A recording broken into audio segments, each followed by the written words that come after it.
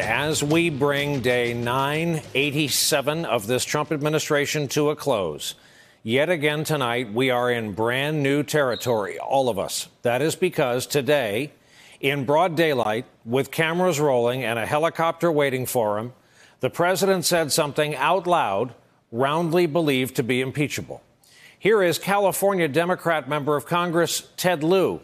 There is more than enough evidence right now to draft articles of impeachment. Here's Berkeley law professor Oren Kerr. What if a president committed an impeachable offense on TV from the South Lawn and no one in his party cared? I worry we may be about to find out. Here's how the always proper New York Times puts it quite simply tonight in their headline on the web.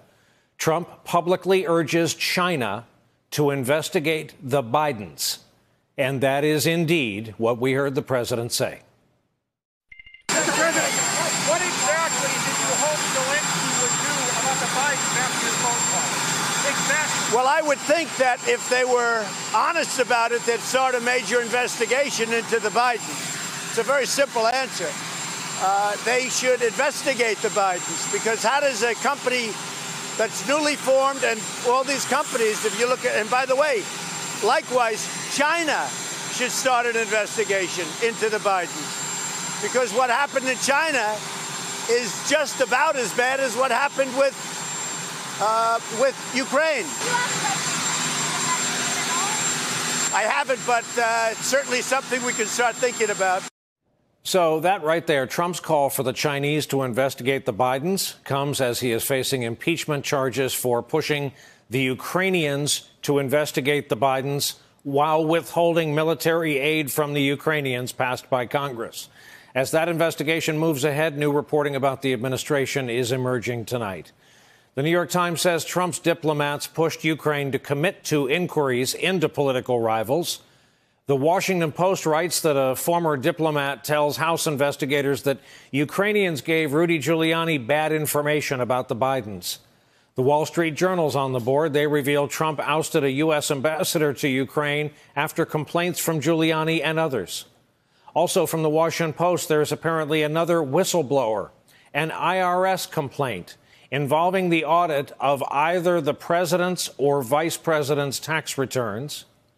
Today, we saw the first witness in the impeachment inquiry appear on Capitol Hill. Kurt Volker, who resigned last week as Trump's point man in Ukraine, was interviewed for over 9 hours, closed session by House investigators about his dealings with Ukrainians and his dealings with Trump's personal lawyer, Rudy Giuliani. New York Times reporter Michael Schmidt and his colleagues write that Volker and Gordon D. Sondland, the United States ambassador to the European Union, quote, drafted a statement for the country's new president in August that would have committed Ukraine to pursuing investigations sought by Mr. Trump into his political rivals. The Washington Post says Volker told House staff that he, quote, tried to caution Giuliani that his sources, including Ukraine's former top prosecutor, were unreliable and that he should be careful about putting faith in the prosecutor's theories.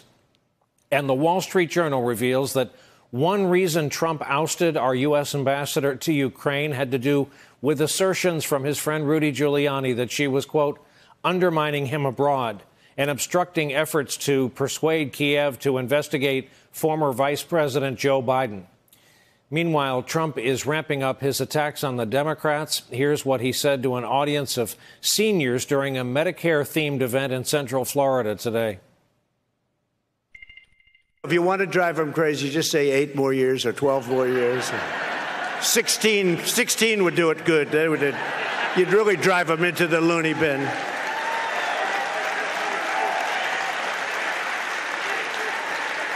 And that's why they do the impeachment crap, because they know they can't beat us fairly. That's the only reason they're doing it. They can't win. They can't win.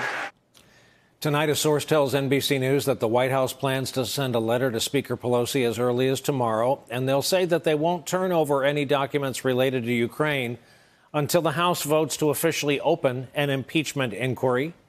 Yesterday, House Democrats said they plan to subpoena the administration for those records.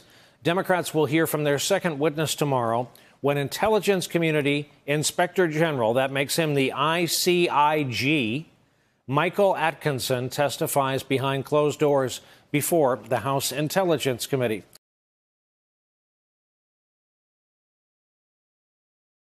Hey there, I'm Chris Hayes from MSNBC. Thanks for watching MSNBC on YouTube. If you want to keep up to date with the videos we're putting out, you can click subscribe just below me or click over on this list to see lots of other great videos.